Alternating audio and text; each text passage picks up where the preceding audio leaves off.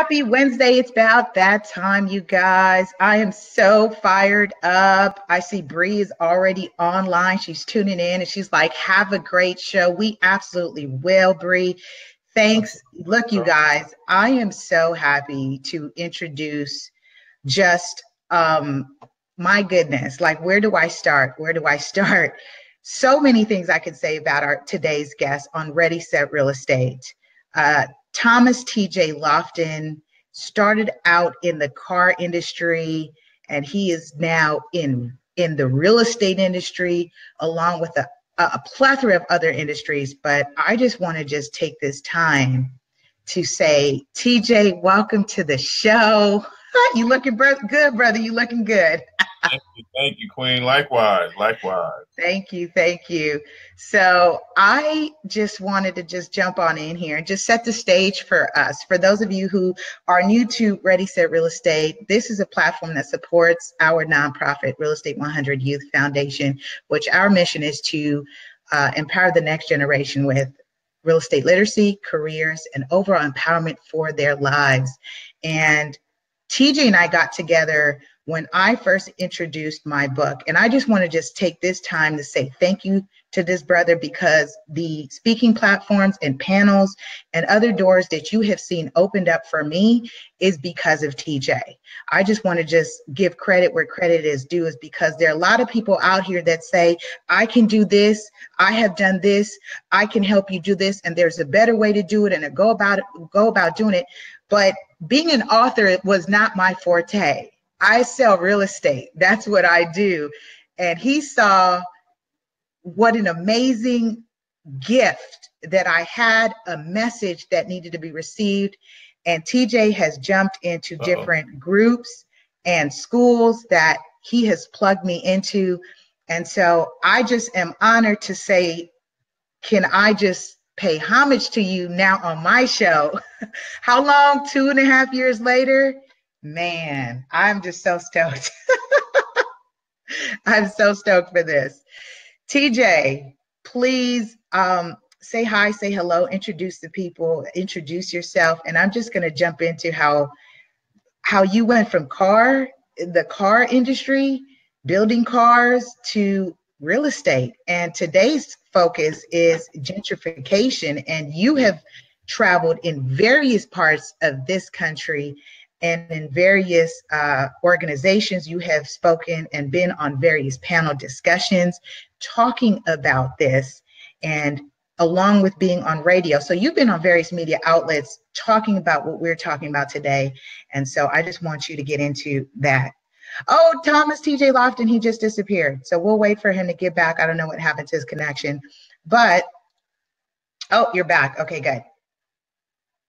I'm bringing you back on, TJ. Cool, I'm bringing you back on. And he's back. Okay, cool. TJ, you're back. Can you hear me? I just want to make sure we're sound checking. Yes, I can. Okay, perfect. I'm like so excited. I'm so high energy, especially because I just came off of a plane. And when I do trips and I do tours, and also seeing the gentrification that is happening in San Francisco, out in Oakland, various Philly, Jersey, everywhere. So this is not a foreign discussion. This is a much needed discussion. This is the timely discussion, and what you talk about is monetization of gentrification. So TJ, please jump right in. Oh, wow. Just threw me out there. Okay. First of all, I'd like to thank you for this platform. You know, I've been watching from the shadows, like, just honored to see you doing your thing. And I'm like, I love to see productive, progressive people, and you've been growing seriously, putting the words out. You know, I love, like I said, like you were saying, I saw that book and I was just too excited that somebody else has realized that these young people get it. Right. They're not waiting to go to college. They like, hey, I'm 9. I want to learn something now. Right. I don't want to go play with my toys. I want to learn what you're doing, Mom, Dad. Can I help?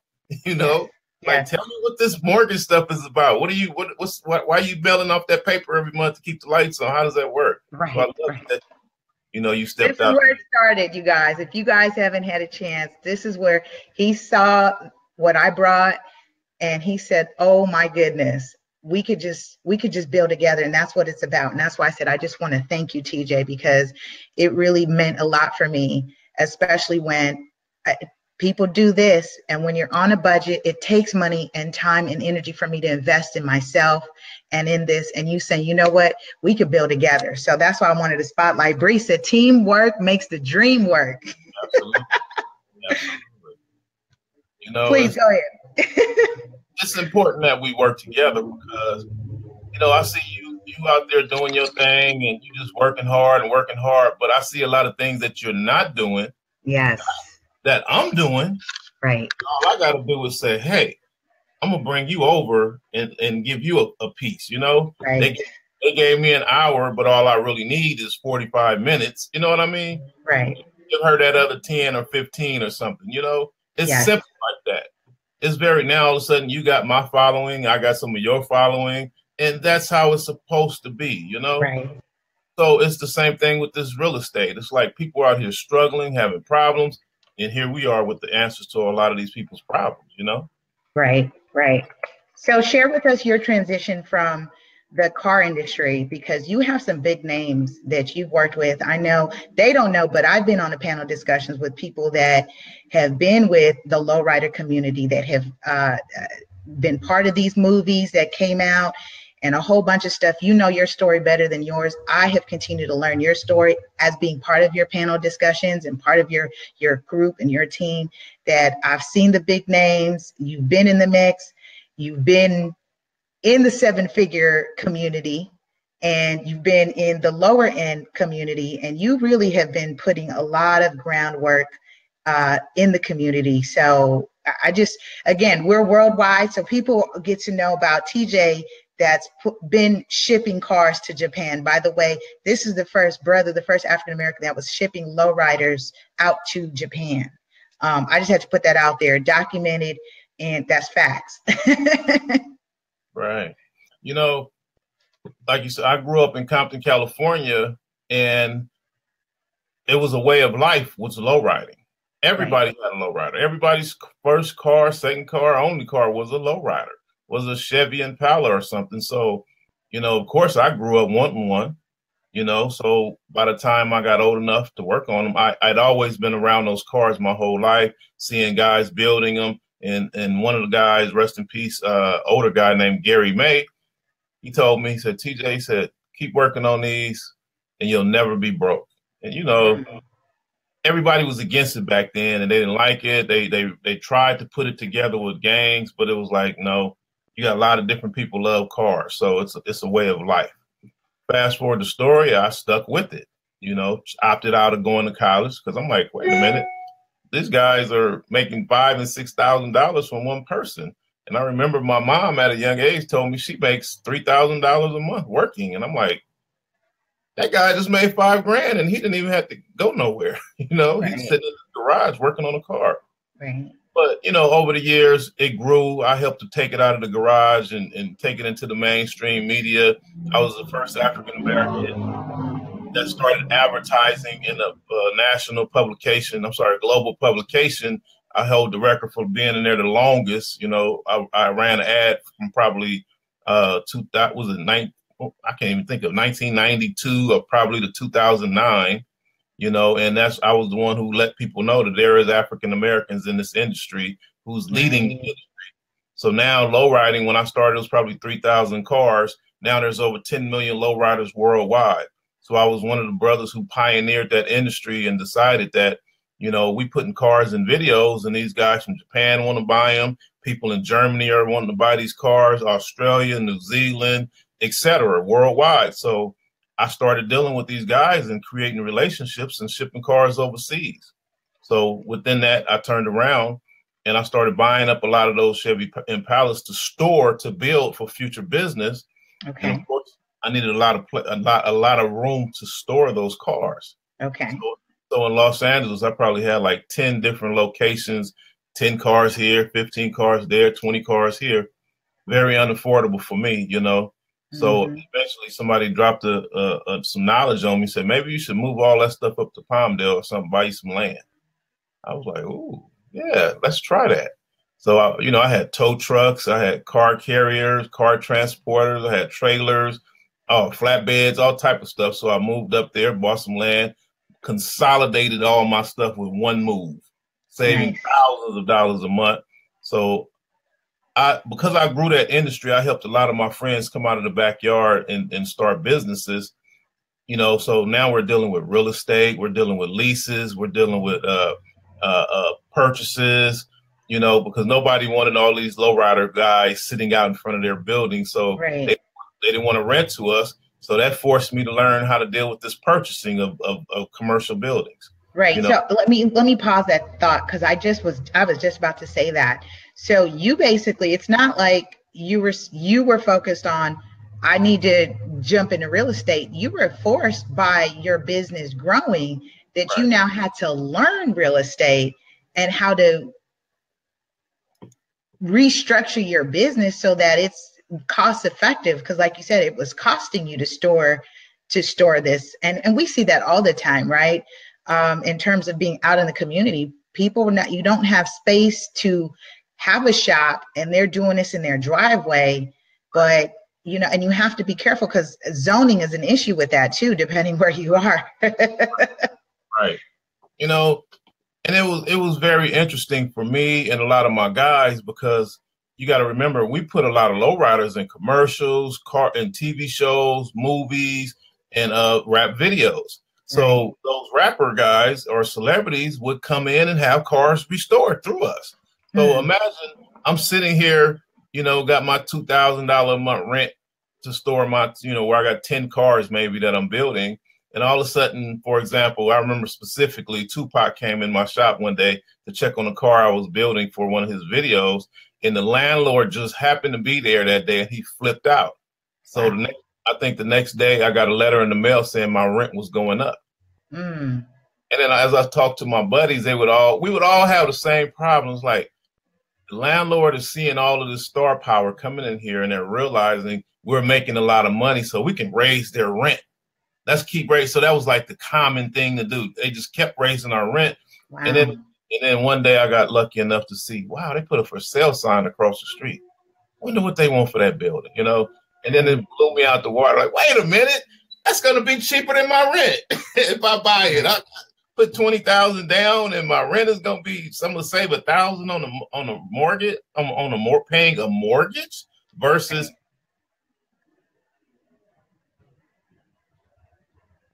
Uh-oh, I think you froze.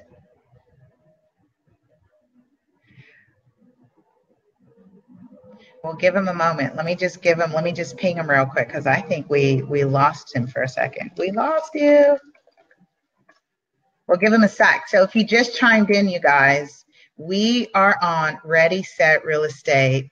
And I am so excited about today's topic, in particular because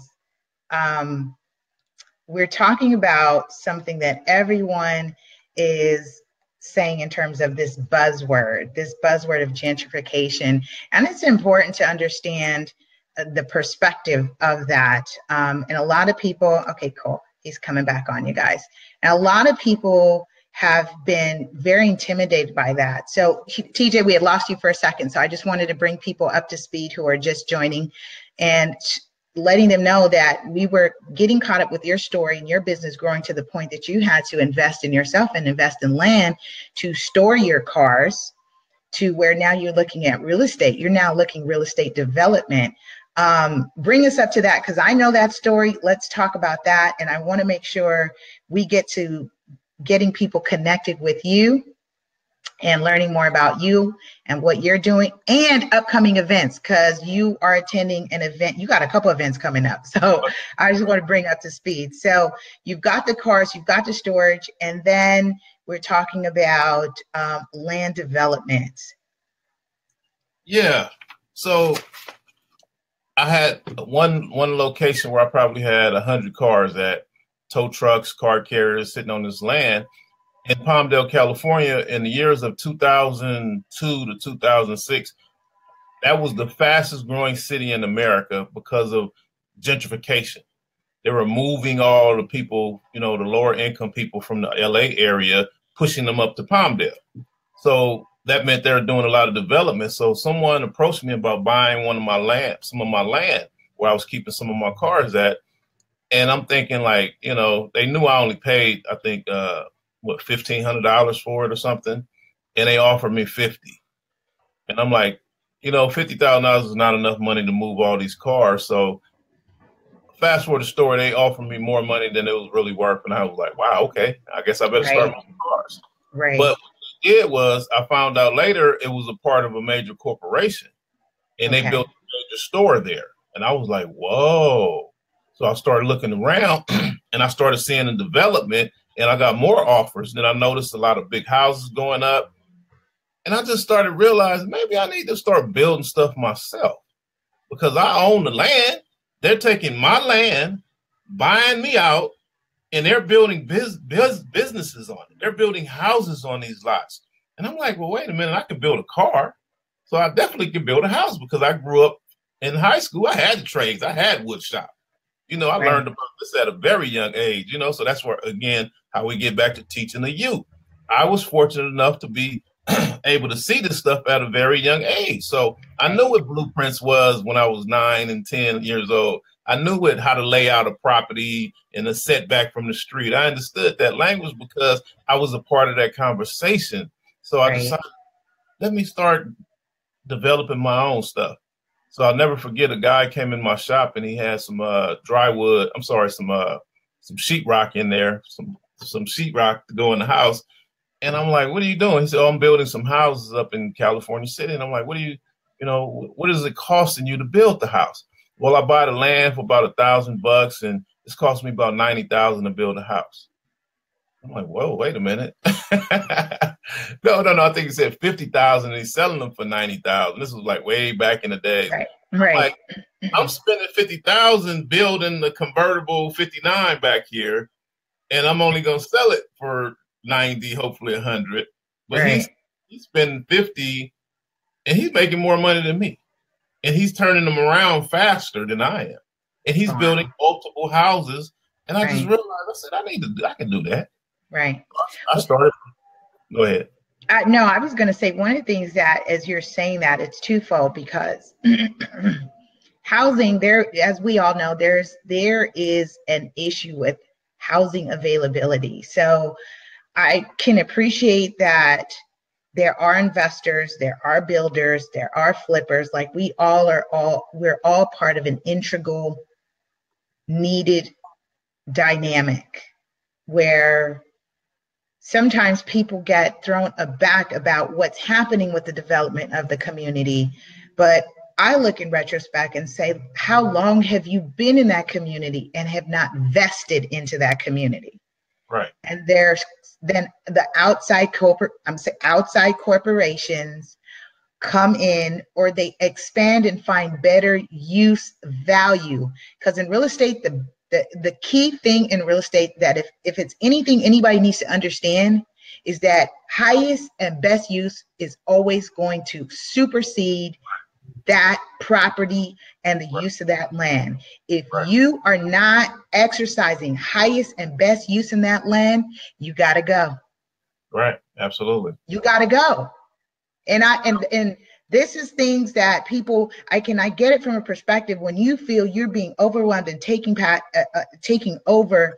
And I definitely want to be sensitive to what's happening over the country. But again, during the last administration, borrowing money was at an all-time low. Right. It was at an all-time low to come in and get cheap money to do what you're talking about, right? Right. Absolutely. And there was opportunity available. There was opportunity available for people to come in and do what you're talking about. And I just want you to say this out loud for people who, especially who are viewing and they're based in California, and they'll catch it on the replay, they'll share it. But especially as a real estate professional here, we talk about how expensive it is to purchase. Please share with people what your perspective is on that. How expensive it is to purchase? Yes, we said California. Oh, it's so expensive in California. The real estate market is so expensive. Please share your perspective on that. You have a quote that I like that has been carried forth. And I make sure when people say it, I'm like, you give credit to TJ for that, because that's it. That's his saying. People, and that saying's even changing now. People always say it's more expensive to buy in California. California's too expensive to buy, so I'm gonna move to Atlanta. But I always tell people California is not expensive.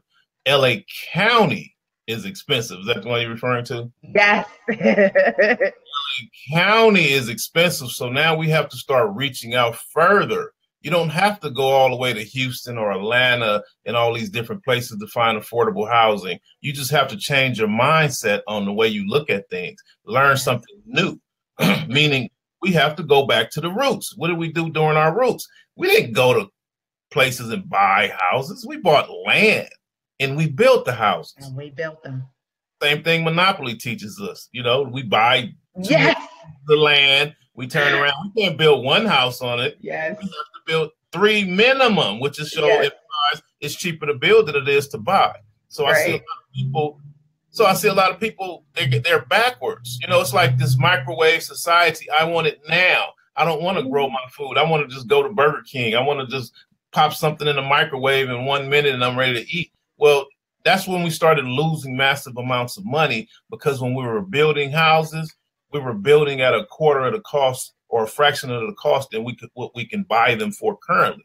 Now, because of these bidding wars and people coming in paying cash and these non-experienced investors coming in, they're driving the price of real estate through the roof. And they're making it where your average person, your everyday person with a college degree, married couples that both have college degrees, doctors and lawyers that are married, bringing in $400,000 a year, they can't find a house. You know, they can't afford to buy a house because they can't pay cash. They can't pay cash for a house. So it's really knocking a lot of people out the box. So what does it do, though? It opens the door for us to go back to our roots. So you look at certain neighborhoods, you think, well, I can't never afford to live in that neighborhood. That neighborhood's got $2-3 million houses. Well, guess what? You may not be able to afford to buy in that neighborhood, but you definitely can afford to build in that neighborhood. So go look for some land in that neighborhood, and you will always most likely find a vacant lot that you can turn around and buy for a fraction of the cost and put up a brand new house in that neighborhood. And guess what? We'll move in with this thing that people are seeing less of called equity. you know, and that's an interesting perspective, because I think I shared with you in terms of our neighbor who he had transitioned, and I'm going to bring someone on the show to talk about probates, which means properties are subject to probate, that if when you die, you transition and there's no one on title for that to be a seamless transition, or you don't have it in a living trust. Wills are subject to probate. And that means that whoever you think is going to inherit your property will have to go through court to get it. So that's a sidebar. But I wanted to bring up this point that this brother, if you remember, I said this brother had about 3 plots of land in Kern County. That's Bakersfield, right? Kern County. And he just, it was undeveloped. He just bought it and held it. I think that's genius. Buy and hold until when everybody else catches up with that area and they start developing, they're going to seek you out, which is what happened to you. That's what you said. You bought a piece next to when they were building a shopping center, right? They came and said, hey, we want to offer this. We want to offer you something. It's like, it's a trip. It's a trip that people are not realizing perspective. So we're going to get ready to wrap this up, TJ. We just wanted to come on and build. We'll definitely have you back on and get caught up with you. Please tell us what is up next for you. What's next? Any upcoming events, workshops? Because I know you do all of that.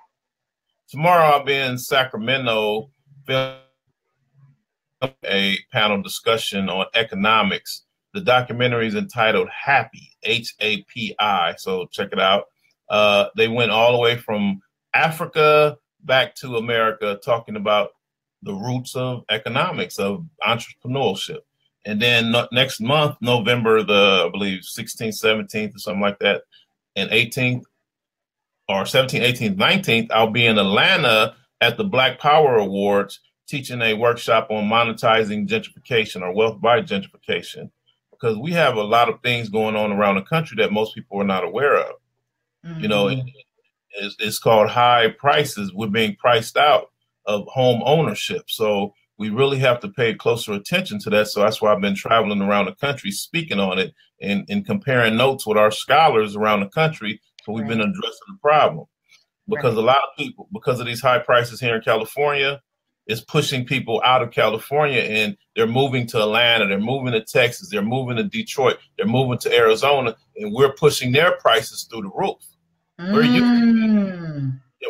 used to paying $300,000 and $400,000 for a home here in Los Angeles, but when we go to Atlanta and we see houses that are triple the size of our houses and they're only $129,000, we go out there and pay cash.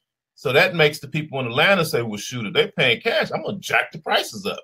So now the people who's been paying $110,000 for an amazing house or $70,000 for a small house, they're being priced out. Wow. So we're having large amounts of homelessness going on around the country. So that's what got me into doing what I'm doing now, which is coaching people and helping people to understand how to make an investment in real estate. So if anyone's interested in that, can I give my information out?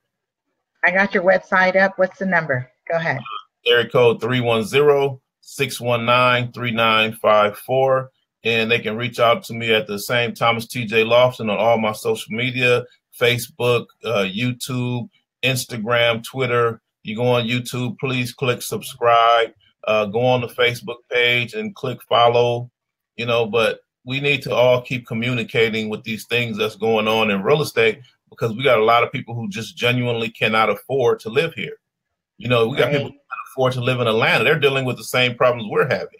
People are saying, that I wanted to just kind of jump in because I just came back from Texas and I was excited to see 4,500 square feet homes for under 400,000, 300,000. So of course, my real estate hat was on. I was like, and the realtor out there said, yes, people from Seattle and people from all over are actually paying cash in those areas for those properties. So what you're saying is tested truth, not theory. It is practice, but you saying that, and that's why I appreciate our build and we have our conversations, because while I was excited from a buyer standpoint, I didn't realize the impact I would be part of for the people that actually live in that state or in that community, in terms of driving their prices up and then ultimately shifting their whole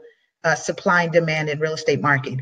Man, this is pretty deep, TJ. This is deep. And we are just scratching the surface of this, and we could go on and on. We are like over our time. I want to be sensitive to our time. So you and I, this is what we do. This is what we do. I just wanted to just bring people on and let them know contact information, how to get in touch with you, how to stay connected with what's up next, because again, it is because of people like you that open the doors of opportunities for people like me to continue to get connected. And that is what I'm so happy and grateful for. So again, Ready, Set, Real Estate. This is everything real estate related. And again, it supports our nonprofit organization, Real Estate 100 Youth Foundation. If you received any valuable information from anything that I have put out, please take a moment and donate at realestate100youth.org. I will plug in the website. And this is a cycle of life, you guys. Like TJ said, the information he gathered from school is when trades and carpentry and shop was in the school. It's no longer in the school. So our children are not learning these skills in school, but organizations like myself, individuals that partner with TJ, we're able to collaborate and bring this information to them. So thanks, TJ, so much for coming on. You have been awesome, and I appreciate you so much. And have a powerful and productive week, you guys. We are out. Thank you, Lisa.